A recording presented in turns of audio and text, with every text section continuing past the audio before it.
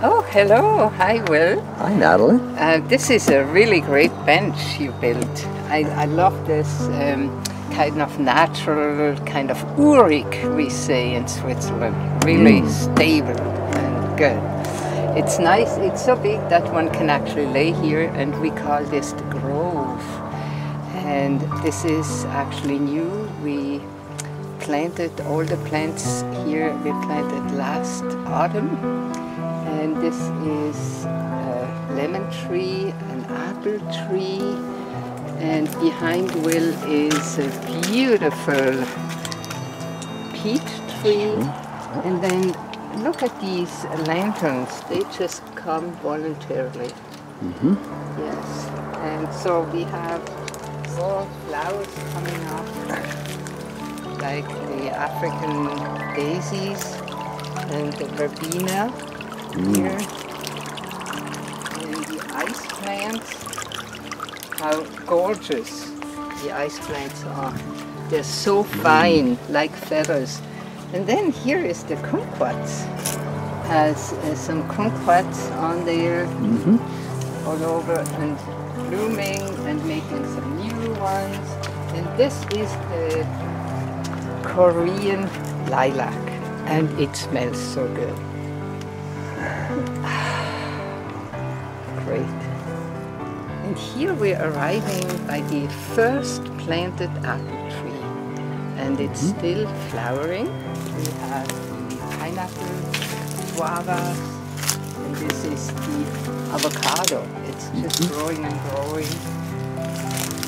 Oh, and on the right we have the fig tree. Yes, and it has Lots of figs. lots of figs. Beautiful big leaves. Wonderful. And this is the cherry tree. It's just about over with the blossoms. And everywhere there are some herbs like marjoram and thyme, peach tree. And this is another herb. This is borage. And it attracts the bees really amazingly. So it's like full of bees. And this is so important for the garden that we have lots of flowers, and especially herb flowers the bees love. And then we have the apple trees, and then they pollinate. It's beautiful. And here we have Our young grapefruit tree. yeah, with a grapefruit and massive big flowers. Good pollen for the bees. Lemon tree. Here we have another. This is a king fig. This looks like green figs then when they're ripe. And this is like intoxicating. This is incredible. It's so incredible. I smell it throughout the whole garden. We both smell it. And it goes all up there. Oh wow, high up into the trees, Yeah. the jasmine. Yes. Once a year, and then one enjoys it. The Asian pear has lots of little pears coming. And since last time we have a new patch. We call it the mulberry patch because it has the mulberry tree with some little mulberries coming. And these are all stalks of kale. And look how they're coming. This will be big leaves of kale.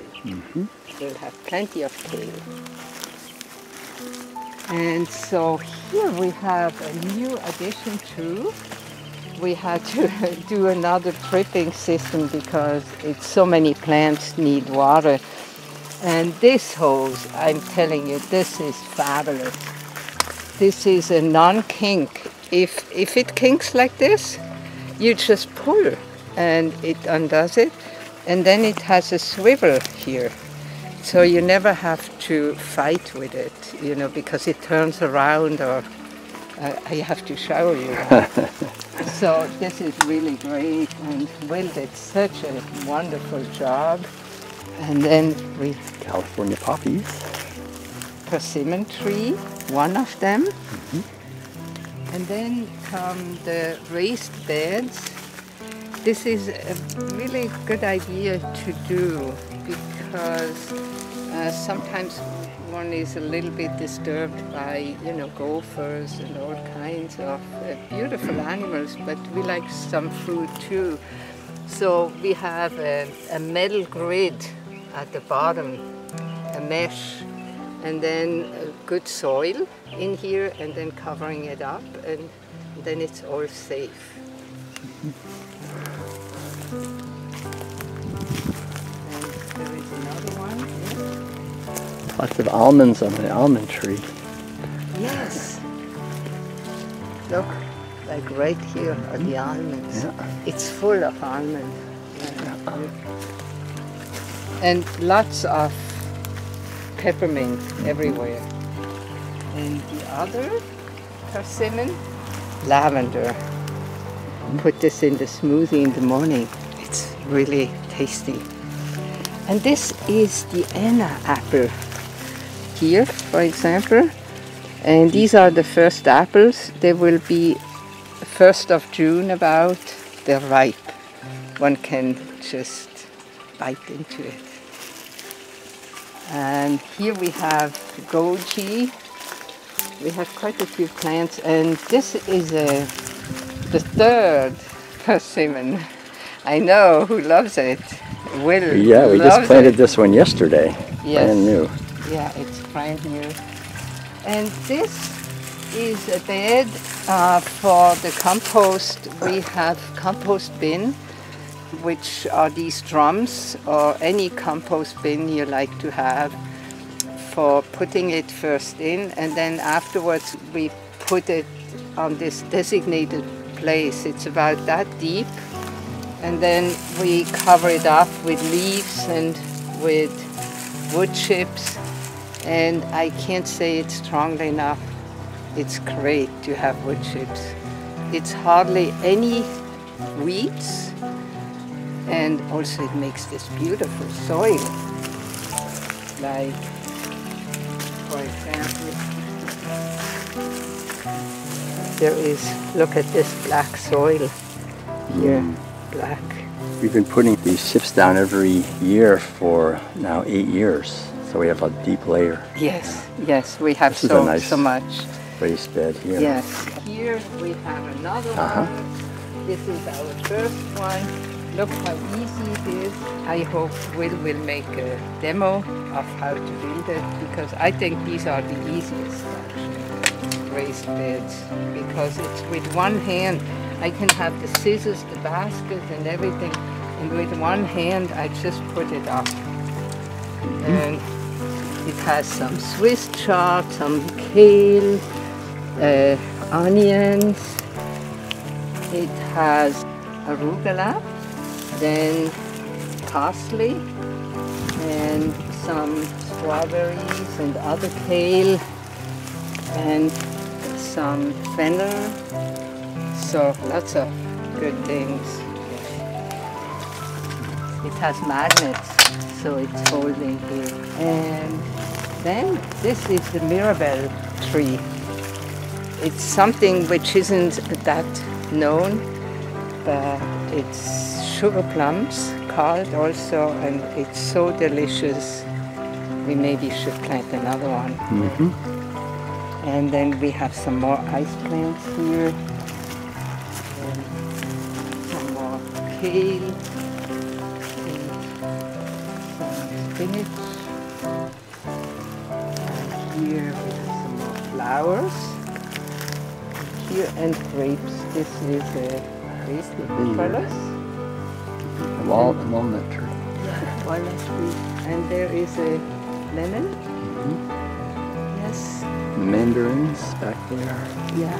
The mandarin is here, the right mandarin, and it's flowering again, and it's making new leaves.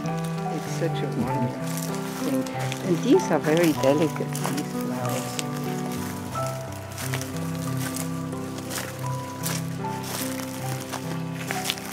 course we have everywhere flowers for the bees